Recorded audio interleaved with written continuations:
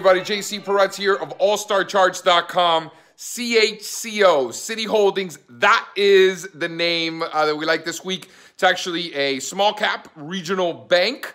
It's coming out of our Young Aristocrats report. So these are companies that are increasing their dividends, you know, specifically for between 5 and 9 years. So post Dodd-Frank, we're seeing a lot of banks showing up on this list. City Holdings, Chco, we want to be long coming out of this base. The level is 83 bucks. We only want to be long if we're above 83. That completes the base with a target of 132.